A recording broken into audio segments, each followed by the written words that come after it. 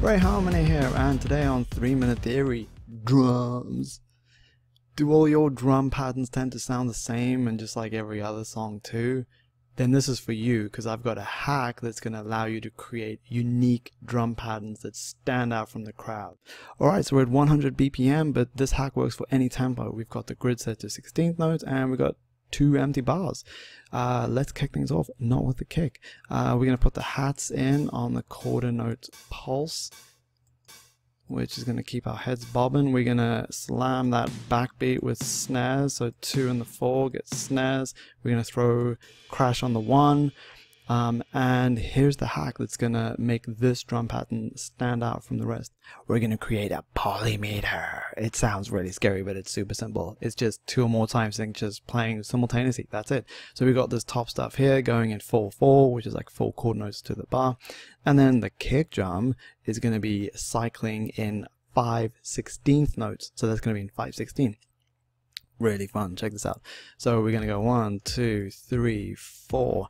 The 5th one we're going to have a rest to do like a little phrase, so you can really hear that this is the beginning of the next loop. So 1, 2, 3, 4, and then the 5th one's a rest again, and we just keep going. So we can actually just copy and paste this with a little rest in between each group, so we can really hear the 5/16 notes cycling.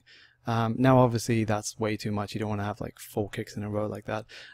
So let's just delete the second kick from every group, like so. And then we've got the little one at the end here where we don't get a full group, because it would be like 1 here, 2, 3, 4 off to the end. So we're just gonna put 1 in there, and that's it. Now to kind of really keep the pulse going, let's just double those hi-hats, maybe with a closed one here, and we are ready to play. Check this out. It grooves so differently to anything you've heard. Have a listen.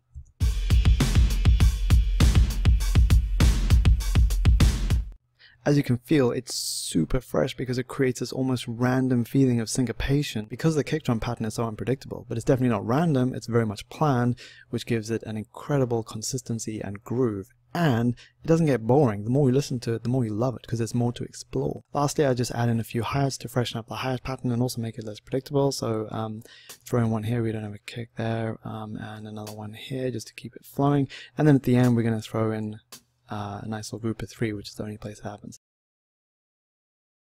Now, bonus hack. Check this out. We're gonna take the drums, copy them over into the bass, and get rid of everything except the kicks. And now we are gonna make a bass line from the kick pattern. Alright, so let's start by grabbing everything, moving it up, because we're a bit low right now. So let's go to E, why not? Then let's grab the last note out of every one of those groups of 5/16 notes, and let's throw it up an octave to give the bass line some range. Then let's grab the second note in every one of those groups and move it up to the flat 3 to give it some emotion. And then let's grab all these roots, stretch them out to give it some flow. Then let's add some funk with the flat 7.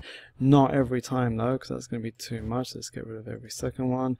Then let's move some of these roots around, little variation. So let's throw that up to the flat 3, move that up to an octave. Let's get this down to the flat 7, down to 2 just to flow better up to that note.